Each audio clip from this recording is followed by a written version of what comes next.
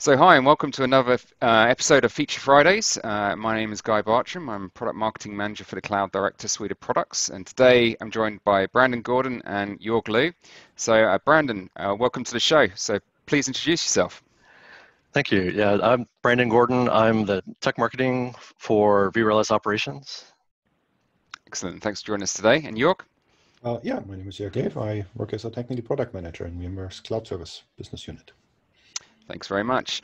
Okay, guys. Well, today we're here to talk about vRealize operations. As you can see with the vRealize operations manager console up there on the screen. And Brandon, thank you very much for joining us and providing your expertise in this area. It's much appreciated.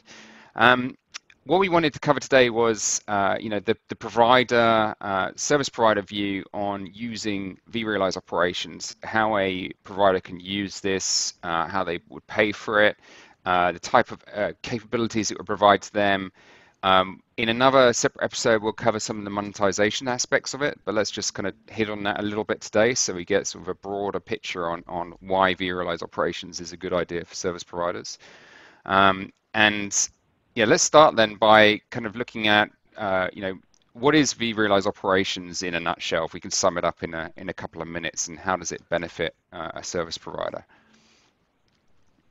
Certainly. So usually when we talk about vRealize operations, we talk about those four pillars. So it really aligns with what you see here on the start page. So we have them broken out here for optimized performance is this first pillar. So this is getting the best performance of out of your environment, making sure things are running as optimally as possible. So that's why you see like workload optimization and right sizing under this pillar. So it's all about performance. Then the second pillar here is optimized capacity. So this is looking at your environment from a capacity perspective. So making sure you have enough capacity, know whether you're running out, resources that you can potentially reclaim to get capacity back. Planning, which is adding resources, either VMs, removing VMs, adding hosts, removing hosts, and then looking at your environment from a cost perspective. Understand how much it costs for your infrastructure to run the virtual machines. This next pillar is troubleshooting. So this is looking at identifying problems, whether they're known problems or unknown problems, and dealing with those. So the troubleshooting workbench is more finding unknown causes to problems. Then we have alerts, which are basically known problems that have been identified by the system. We have links to logs for log insight, and then a lot of dashboards that help you dive into the data. And then the last pillar here is compliance. So this is looking at configuration issues also looking at it from a compliance perspective. So that's like the big high level overview. So it kind of benefits in all of these pillars here. Yeah, it's really interesting actually, because just you mentioned the log management stuff. So as a service provider with the Flex Core policy, you get log insight included in your Flex Core policy, whether you use it or not. But what we're able to do here then is another layer of examination and aggregation on top of log insight to pull in all the event data and alarms from vRealize operations, right, and get a correlation. Yeah. So like when you have the integration between the two products, when you look at an object in vRealize operations, you'll have a logs tab, and you just click on that logs tab, and then you'll see the view of the logs for that particular object that you're on. And then 8.1 added in additional capabilities for that integration. So like you have the number of errors that are seen for a particular object actually as a metric, the number of warnings, and then the total number of log messages for that object. So kind of you can trend, like is the number of errors going high or is it trending down or whatever, like things like that. So it really helps from troubleshooting, just to have those three simple metrics. Yeah, and I guess those logs, once they start incrementing and the counters start incrementing behind them, they'll then become alerts when certain conditions are met. You can do alerts. You can also leverage the dynamic threshold capabilities that's in vRealize operations, so you can detect when the number of alerts is basically abnormal. So typically you would only, or number of logs, sorry, like typically you would maybe have 3 logs per hour that are errors, and if it jumps up to 100 per hour, it'll see that as being abnormal, and you can actually create an alert on that saying, your errors are abnormally high, you probably want to go look at this virtual machine.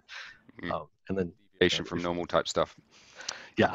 Cool. I mean, there's two kind of major things here. I mean, well, actually, there's four major things, but I think from my perspective, the conversations I've had with service providers around the optimizing of performance and the troubleshooting being like the key ones. Service providers plugged in vRealize operations. Suddenly they're understanding they've got a whole load of underused capacity, and which they can take more advantage of. And equally, I've heard them say that they've found problems that have been bugging them for a year plus, and suddenly they're like, boom, there it is. And I guess this is one of those situations where VMware understands VMware technology the best and can provide this kind of correlation for it. Yeah, exactly. So yeah, that's the idea, is to monitor the environment and look for potential problems and leverage our collective knowledge that we've learned from all the other customers that are using managing vSphere. And tell me, does vRealize Operations understand the concept or be able to model the concept of an SLA, which is obviously key to the service provider providing a service? Yeah. So the way you would do that is basically you figure out what your SLA is. So that could be like, some customers say, they don't want to have their ready time for their virtual machine to exceed a certain percentage for a certain amount of time. Mm-hmm. So you could actually, basically you could create an alert that says, the ready time has exceeded that, or you can do some more advanced stuff, like say automatically track, the amount of time that the machine has been above that threshold. Mm-hmm. So basically, you can create like a Boolean thing that says yes, it's been met, or yes, it's exceeded, and then you can kind of trend that over time. So that's something, it takes a little customization to do that, but that definitely is possible. That's something. There's a blog I can send you that will kind of tell you, more practical how to implement that, but it's definitely doable. Okay, cool. That's good to know. All right, so we've talked about these four pillars then. Can we dive into a little bit more detail on how a service provider can utilize these in their individual kind of silos, and maybe walk into some of the optimized performance stuff? Because obviously service providers want to run their service, provide an SLA, they don't want to have situations where customers are running out of capacity and running out of performance and experiencing issues. That would be very bad. But equally, at the same time, they want to sweat the assets to the point that they're making enough margin out of it without the customer being disturbed. Yep. So I'd probably start here with the assess capacity one. This one I think is a really important one. So what I've got here is showing a list of all of my data centers. So you can see it's grouped by how critical they are. So I've got 4 up here that are critical, and then I've got a bunch on here that are normal. So I'm going to pick on production because production is important, right? So what I get when I do this is I can see I've got 3 clusters that are critical. I've got 1 that's warning, and then 1 that's normal. So 3 clusters that marked critical is kind of suspect. I want to investigate that. I've got some recommendations here what I can do. So I've got some potential cost savings. So this is $90 a month if I do some reclamation. So I can talk about that in a little bit, how you can actually see what's reclaimable, and then optimization, which is like moving VMs between clusters. So that's the rebalancing kind of. Yeah, exactly. Okay. So just to show you here, this one is the most critical cluster. So the way we look at from a capacity perspective, we look at it from the terms of days remaining. So that's how many days until you're going to run out of capacity. What this does is this looks at the historical trends that the workload has been doing, and then it takes and projects that out into the future to figure out what the utilization will look like in the future. And it says, okay, when will that utilization cross the amount of capacity that I have in that cluster? So you can see this is saying, based on my current projection, in 8 days, this particular cluster will exceed my usable capacity. So it gives me this early warning, and it gives me enough time to go and address it. 8 days is probably not enough time to address it, but you want to have like here where this one's going into warning. So I have 93 days to add capacity for this one. So this is this is where, as the provider, you would say, okay, well, I need to go look at this cluster. It's saying I'm running out of capacity in the next 3 months. If I need to go buy hardware, I want to have enough warning that says I can go, get the purchase order and all that stuff done to get the hardware on, purchased and installed and stuff. So the idea here is, you can look at this from that perspective. You also have the ability to dive in. This one is pretty cool. So I just double clicked on the cluster and I see, here's the time remaining, but I also have capacity remaining. So this is saying I've only have 2% of my capacity remaining based on disk space, 32 or about 33 gig of disk space left. That's the most critical constraint on this environment. And based on the average virtual machine, I can fit 2 more virtual machines in this cluster. So that seeing it from a VMs remaining often resonates better than just seeing time remaining. So it's like, I only have 8 days left and I can only fit 2 more VMs. That's pretty critical. That just kind of helps you understand even more what was going on. And there's a lot of data here that goes into the details of why it's saying, this, but it's basically on disk space is why we're running out of capacity here. So does it, just let me know, Brandon, when you're looking at Cloud Director, for example, where you're doing a reservation versus an allocation, how does vRealize operations translate that into these capacity views? Yeah, so you can, from capacity, let me go back to show you the settings you have here. So this is looking at the underlying vSphere cluster itself. So we have options. So by default, the system looks at it from a utilization perspective. So it knows that based on your demand, that's what we have demand here. So demand is based on the actual utilization of the cluster. So this is saying, based on what's actually being consumed, this is my projection. And then allocation is based on allocation model. So that's like saying, I want to overcommit by a certain amount. Like say I want to do 4:1 CPU to core, I can set that here, and that's in the settings here. So I can go in and say, from an overcommit perspective, I've got this configured for 8:1 on CPU, 1.5:1 for memory, and 5:1 for disk space. So this allows you not only to look at it from a demand perspective, you can also look at it from an allocation perspective. And does this pick it up from vCenter? So if you configure it in VCD, obviously it gets configured in vCenter. Does this then read that allocation model from vCenter? It does not, no. Okay. So this is something you would have to configure. An extra step, yeah, okay. Yep. Yeah, there's one important thing to keep in mind when you do these settings in Cloud Director, then that's mainly based on your org VDC settings in Cloud Director. And Cloud Director only shows you when you define these settings in a one point in time view during the wizard when you create an org VDC.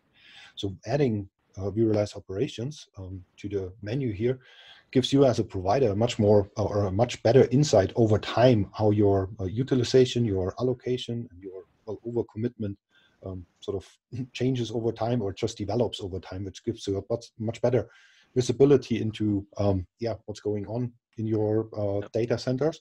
And since it monitors the actual consumption of the virtual machines, how they are done down in vCenter, you also get some insights about how much of the allocated space of your tenants actually are using, or are oversizing their virtual machines in some cases, or depending on your business model, something that might be something that you actually want because they are paying for that, for these resources. But it also gives you some insights about how much of the over allocation you perhaps can use and double dip without having a big risk of performance problems. So vRealize operations adds a lot of additional data, not only in a single point in time, but really over time to that picture for your capacity planning as a service provider. Yeah, exactly. And then also, if you have like a multi-tenant environment, it helps you make a lot more sense because you have different customers doing different things all in the same clusters. It makes it a little easier to know how they all get along together within the same underlying vSphere cluster. Yeah, so here you're looking at the cluster level. I guess if you have the Cloud Director Management Pack, you're going to see more sort of Cloud Director attributes in there. Yeah, that's correct. So if you add in the vCloud Director Management Pack, you then start seeing the constructs from vCloud Director as well. So you see the relationships between like your provider VDC to the clusters. You can see those relationships and such. Okay, all right, so it's an interesting thing. I think a lot of service providers struggle with the allocation model concept. And a lot of them tend to over allocate and hard reserve resources. One, to ensure the customer gets the service level they want, and two, because it just makes it easier to sell. Customers understand it better as well. But obviously, when you do that, you're consuming resources that are going to be underutilized. Yeah, and that's the nice thing is, like Joerg was saying, you can get the trending here from an allocation model perspective, what it looks like and how you're progressing on allocation, and then you can contrast that based on utilization. So you can see here, like my utilization is much higher than my allocation. So my allocation ratio is probably, is not set, the best way it could. I could actually, run even higher utilization here. So it's, the idea is it helps you understand from both perspectives, and you can track like, what your current overcommit ratio is versus your planned overcommit ratio and how those change over time as well. So it's. And this is, so I can manage this in my data center, focusing on a cluster, but what about different clusters and managing that from an aggregated view?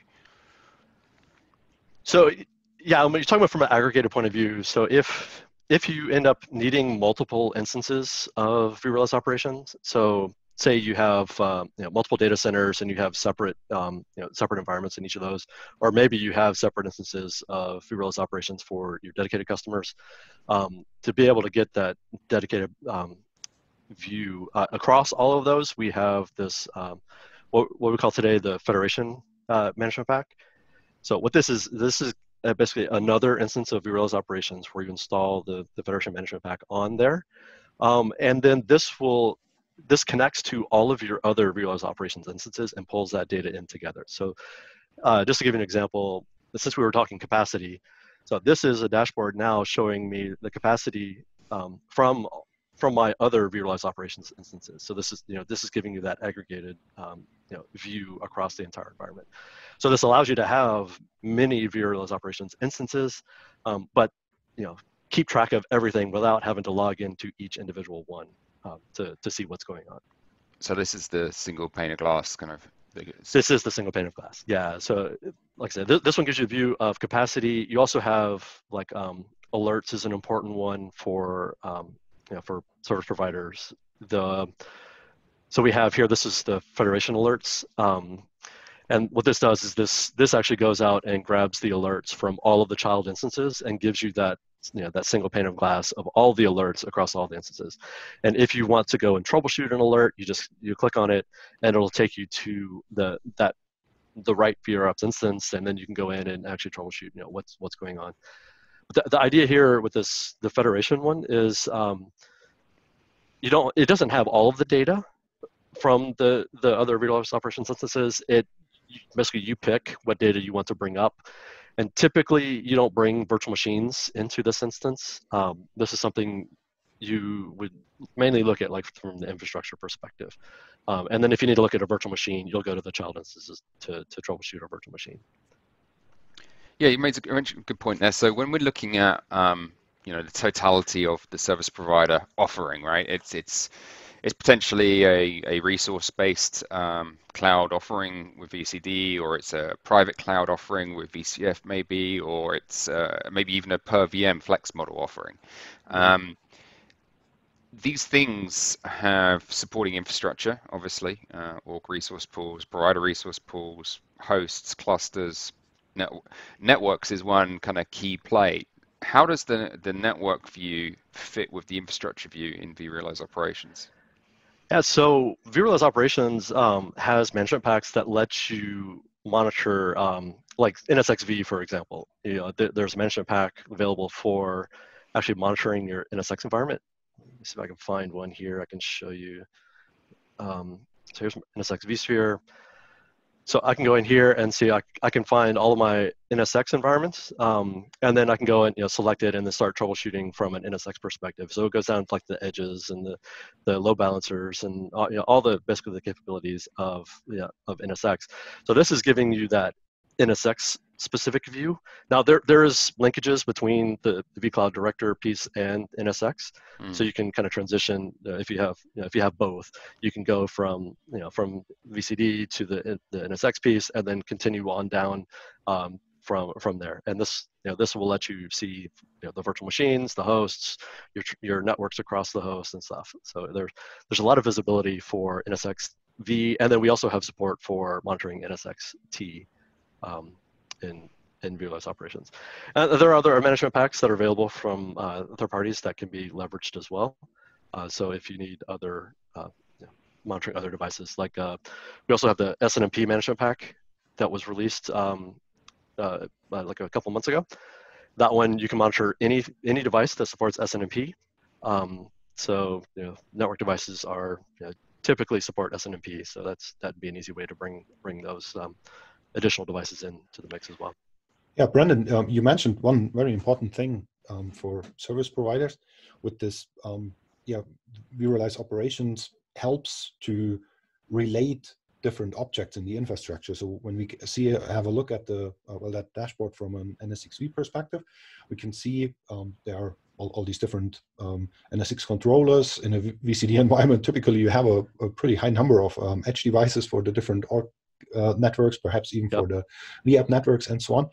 And being able to very easily relate see the status, obviously, and then relate the individual object from an NSX perspective to their corresponding organization and cloud director is very helpful, because that helps from both directions. Typically, in a service provider environment, the data center operational team is structured either on the vertical layer, so you might have some network team responsible for network connections, and then some other team that's responsible for the physical hardware, the servers, for example, and the compute resources, perhaps even a separate storage team. And then on top of that, we have, the account managers and the account teams that are responsible talking to these individual tenants and the customers that we have in VCD.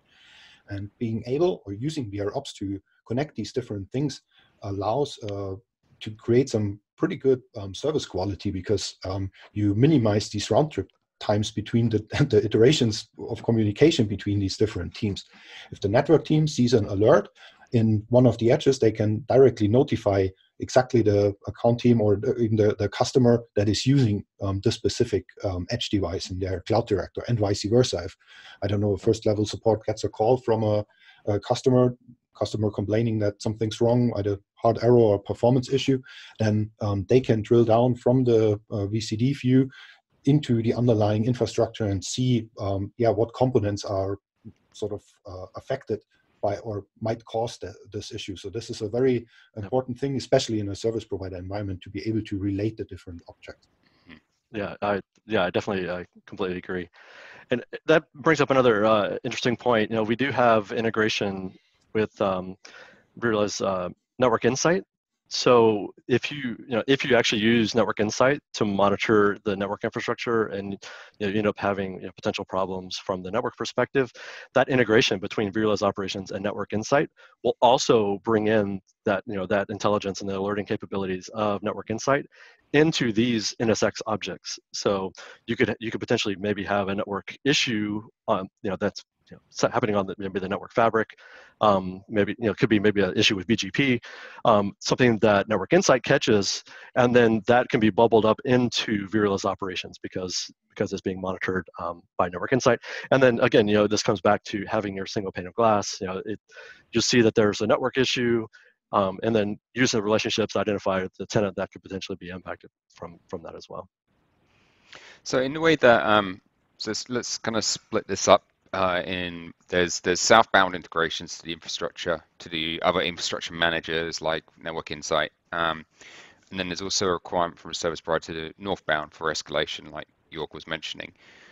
What is the I guess let's take the norm for service providers: escalate to ServiceNow, create a ticket into ServiceNow. What are the type of capabilities there for a provider? with ticketing, for example? Yep. So we have several options available here. So this is our outbound settings. So this is how we can actually send out alerts. So these are basically showing what we can integrate with. So we have automate actions that's actually doing actions based on the alert, automatically doing something. So these are like the out-of-the-box one, power off a virtual machine or change the allocation to a virtual machine. There's log files, there's smarts, REST notification. So this one is basically it sends out a REST call when an alert happens. So if you have something that can basically intercept that REST call, then you can actually take action just based on that REST call. Then we have, you mentioned something as an example, I don't know, for PagerDuty or any other of these, sort of operation supporting tools. Yeah. Exactly. Yeah, anything that that supports REST. We have, let's see, the email one is a popular one. So just automatically send an email out when an alert happens. There's SNMP traps. So there are some systems that still support traps. So you can actually send a trap to some of these other systems and deal with them there. We have Slack that was just recently added. So you can just, if you have a Slack channel for your alerts, you can just have it automatically come up in your Slack channel, and then you can collaborate on resolving the issue through Slack. It's kind of nice. That's nice. And then ServiceNow, is a very popular one. So this can be used to actually automatically open a ticket in ServiceNow, and then if it automatically clears, you can configure it to automatically close the ticket in ServiceNow. So as it progresses through the resolution process, that you can configure it to update that. And that automatic closure, that's kind of an important point, because obviously when you look at SLAs, you're looking at escalating to a ticket where at a certain point before the SLA is broken. Hopefully. Then if there is a subsequent clear event, it might be that there needs to be 2 or 3 or some logic behind clear events for that ticket then to actually close down. So for example, a flapping link, classic example, right? Down, up, down, up, down, up, whatever it might be. You don't want 1,000 tickets all being open, closed, open, closed, open, closed. Right, and that's where you can kind of deal with those through some of the alert definitions. So you can say, it needs to be clear for this many collection cycles. So if it goes up and down every like once a minute, it won't automatically clear until it's been up for maybe 15 minutes. So you can do things like that. So that's all in how you define those alerts. Now, when it comes to the alerts, there is one important thing. With vRealize operations and the different management packs, there comes a whole lot of different alert settings for all different kinds of possible situations and issues in the environment. That already provides a lot of value, because just using these out-of-the-box alerts, which are defined in the management pack. So the VCD management pack comes with alerts that are really specific to Cloud Director, like IP pools running out of IP addresses that could be handled out, things like that. For NSX, the NSX management pack comes with a whole lot of NSX and networking related alerts. And that already helps or provides instant value of vRealize operations, because it saves you a lot of time to think about manually about this possible things that go wrong in the environment. And you get a lot of functionality with the out-of-the-box alerts. But of course, you can always customize them and combine them to issues that you might see important or you might experience in your environment. Yeah, exactly. And then also something that you may, I hear quite a bit from service providers. There are some virtual machines that maybe the service provider doesn't necessarily care about. Maybe they don't manage the virtual machines. So they don't care if the virtual machine is running high on CPU. That's something that the customer deals with. So you can go in and customize these alerts, like just turn off all the alerts for virtual machines and these clusters, but leave them on for my management cluster. You can do things like that. So there's a lot of customization that can be done on these alerts as well. So you can define your own, you can disable them, you can enable them on a subset of the environment. So that there's a lot of flexibility here. So it may take some work to tune them for your particular environment, but the idea is they are very powerful. There's a lot of insight that can be gleaned from them. And I guess it's one of those things, right? You're getting a lot of value out of the box. You deploy a management pack, and like you say, Joerg, there's a lot of instant value. Probably a lot of stuff you hadn't even thought about that you Yep. need to think about, and probably discover the hard way if it wasn't already there. And tuning down is a lot easier than starting to configure it up. All right, so very customizable alerts, very customizable escalation. What about the dashboard capability? Because if I want to view things a certain way, what flexibility is there in the dashboards? So each management pack comes with dashboards out of the box. So they're like the one I'm showing here is for NSX, but there are a lot of dashboards that come from the system. Like I'll just pick one here, cluster configuration. So this one is helping you understand the configuration of your clusters. And you see I've got some clusters with different configurations, some with DRS enabled, some with DRS disabled. Yeah. That's kind of suspicious, and the idea is visually it helps you see potential problems. But there, like I said, there's a lot of dashboards here, and you can actually go in and create your own dashboards.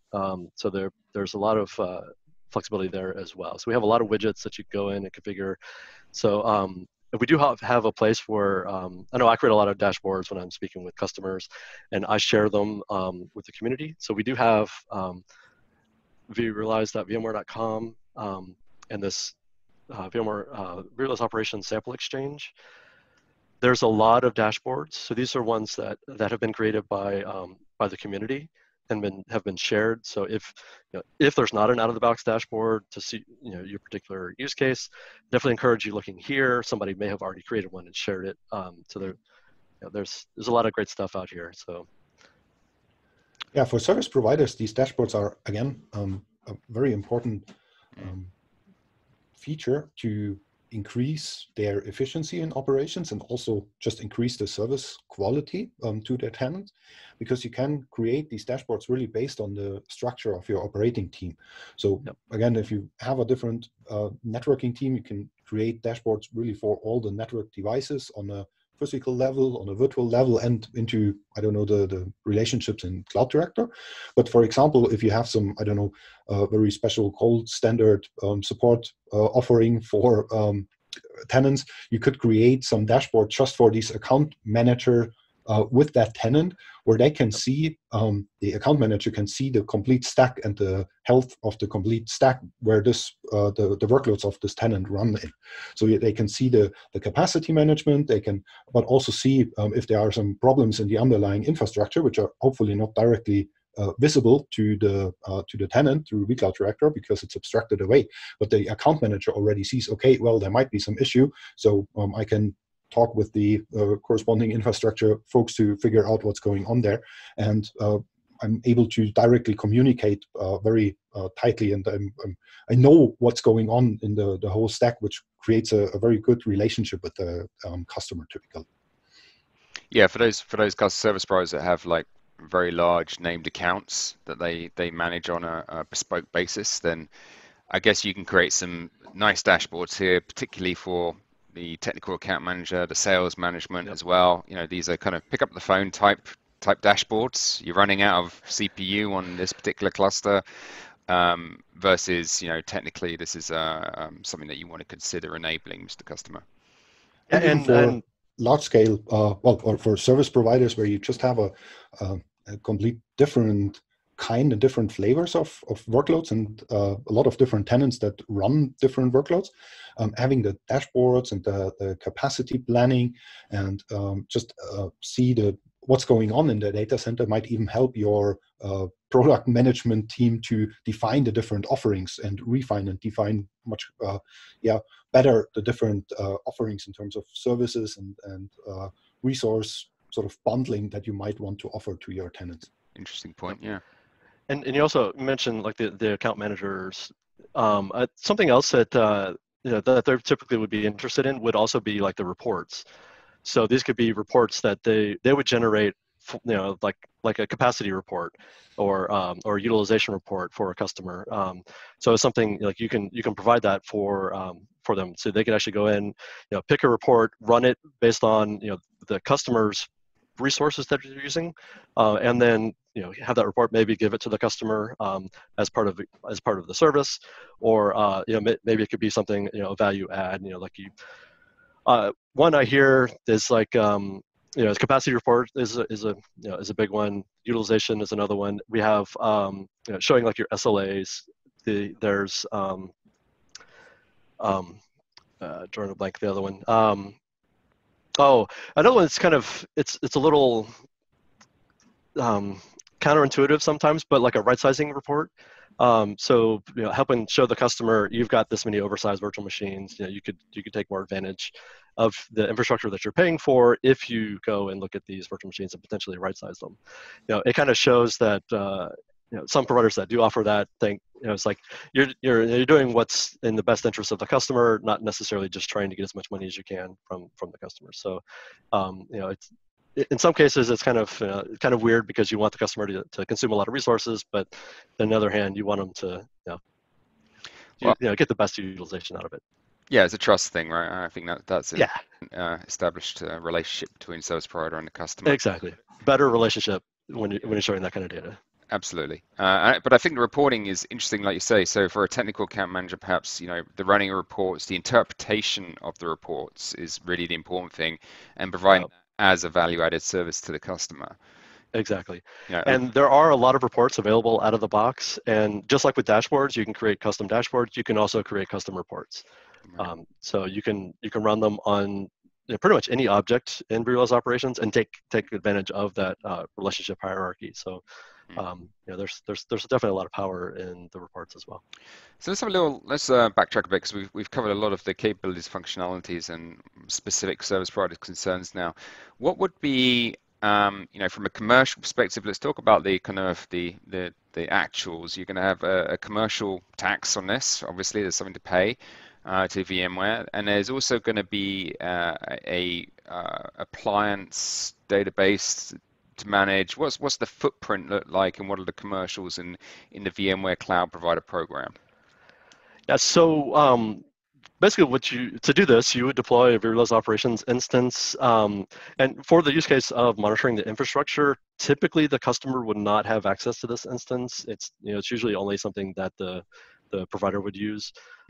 So you kind of have to decide what kind of data you want to collect with it. So if you collect everything, everything for your infrastructure and all the virtual machines and all that stuff, that would either potentially bump you up to a higher bundle, or if you wanted to maybe only do a portion of the environment, you may pay for like per OSI. So it really depends on what you want to monitor and how much there's. So there are options of like you can exclude virtual machines. Like if you don't want to monitor any virtual machines in your shared multi-tenant cloud, that's something that the customer deals with. So you don't care about the virtual machines. You can go in and configure it to just not monitor those virtual machines, and actually end up saving money because you don't have to pay to monitor those virtual machines because you're not monitoring them. So there are some things that you can look at from that perspective as well. So you basically choose to monitor what you want to monitor, and you just pay for what you're actually monitoring. So there is a standalone model then from a flex perspective, and which is per OSI. So that's anything that isn't kind of a VM, like a third party, like a Cisco router or something like that. And then there's the flex model, which is per VM payment. And is it standard, advanced, and enterprise, the 3 tiers of vRealize operations available in the program? Yeah, so if you do the standalone version, you can choose between standard, advanced, and enterprise. If the ones that are part of the flex bundles are all enterprise. Okay. Well, except for the flex core. The flex core one is the chargeback edition, which is different, but yeah. Okay, cool.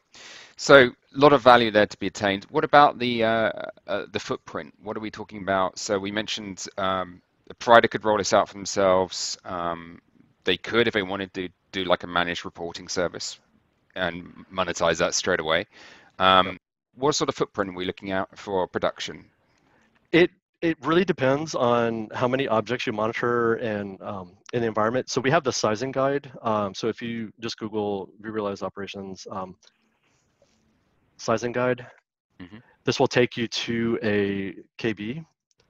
So we'll see we have here, this is the KB 2093783. From this KB, we have sizing guides for each version. So I'll go to 8.1. And what this does is this actually tells you what your, basically what kind of footprint you need to be able to monitor your environment. There's a Excel spreadsheet here. You enter in how many hosts, how many VMs, how many, all the objects in your environment. And then it tells you, if you don't want HA, you need this many nodes with this much resources per node. If you do want HA, then it's this. If you want continuous availability, it's this. So it helps you with that whole sizing exercise. So I would say it really depends on how much you're monitoring, how many objects. So this is definitely the way to go to figure that out. Just so I'm aware of this, you've got vRealize operations nodes there, and small, medium, large, extra large. You then got remote collectors. Now, is the remote collector something that would be used to manage a separate environment, like a private cloud from a service provider essentially, or is this for remote site, customer tenant site collection? Yeah, so if we're talking about the use case of the partner monitoring infrastructure, this would be monitoring like remote locations. So this would be, you have vRealize operations in maybe your primary data center, and then you can put remote collectors in your other data center locations. And then that centralizes the collection of the data. Then it kind of, when it comes over the wire back to your main vRealize operations instances, it takes up less, less network bandwidth. It's a bit more optimized to come over to go over there. It also is useful for if you have environments that are behind firewalls. It minimizes the amount of holes you have to punch in the firewall. So you deploy the remote collector behind the firewall, allow the the specific ports needed for it to communicate through, and then you can start monitoring behind those firewalls as well. Typically, I would say you probably wouldn't monitor a customer's on-prem environment with this, but I mean, it technically is possible. But if you were monitoring a customer's environment, you probably would want to use a separate instance of vRealize operations. Okay, it's just so you're not combining the data with other production sources. Yeah, it'll be a little easier to keep track of what what you're looking at. Okay. So a remote collector could be, I'm just thinking for the broader picture with things like Cloud Director Service coming up in VMware Cloud on AWS. Remote collector could be the sort of thing you would then consider using to collect data about that endpoint. Yeah, so you can definitely deploy remote collectors in VMware Cloud on AWS and use that to monitor your VMware Cloud on AWS environment. That definitely is a very common thing to do, especially if you don't expose like vCenter to the public internet. You make it where you have to come over VPN. You would have to have a remote collector in the VMware Cloud on AWS environment because you can't get to it over the internet. So yeah, there's definitely use cases for that. And some of the others is you can even do it locally. It's like in your data center where vRealize operations is stored, you can actually deploy remote collectors locally. And that helps, like if you wanted to do DR failover, you wanted to fail over vRealize operations to another data center, you can keep that collection basically local in the data center. You don't have to bring it with you to the other location. Because if that data center you're leaving is not usable anymore for whatever reason, there's no reason to bring that stuff that will no longer work. So it also helps from like a DR perspective. Okay, got it. And what is the database at the back end? So the databases are all built into the appliance. So there's nothing external that's needed. Everything is all in this appliance. So it's a single OVA you deploy, and it's all self-contained. There are several databases that are used in there. There's Cassandra and Postgres are some of the databases used by it, but you don't have to deal with any of that. It's kind of a black box. If there is problems with that, you would go through GSS for help. There's no database ops, so I need to kind of look after this. Nope. All right, very nice. I think even the it's all in the appliance. Yeah, even the HA clustering is pretty much built inside, right? so you don't It need is. to do a So lot yeah, of HA. additional configurations to set it up and operate it. Exactly. HA is basically an option you enable. So you just deploy however many appliances you need. You turn on HA, and now you can survive the failure of one node. And then we also have continuous availability, which allows you to deploy vRealize operations across 2 different fault domains. So if you have 2 data centers that are that you want to basically stretch vRealize operations across that, you can actually have it where it can survive the failure of one data center, and everything will just kind of fail over to the other fault domain. So that's in the in environments that are really critical, you need that higher level of availability. That is an option now as well. And say it'll survive the failure of an entire fault domain. Brilliant, brilliant. Okay, so all right, so just to kind of wrap it up here, then I think we've covered quite a lot of the service provider capabilities from a high level, and looked at the type of coverage they would have. Just from a cost perspective, just to recap, I've opened the product user guide here, and standard, advanced, enterprise, either as a standalone points per VM or OSI per month, which is basically a non-VM, or it can be used as a flex model, which is per gigabyte of RAM. And obviously, VROPS chargeback is like the 4th version, if you like, but that's the inclusive in the Flex Core for chargeback management. Okay, brilliant. Well, listen, thank you very much, Brandon, for all your help and guidance here, and Joerg as well. Thanks for having me. This, and I think on the next one we should dive into some of the monetization aspects of this. Now we've done the kind of the broad scope of how the provider can use it. I think the next kind of piece of logical step is how they can actually sell it and make money out of it. Exactly. Brilliant. Well, listen, thank you very much for your time, guys. All right, thank you. Cheers.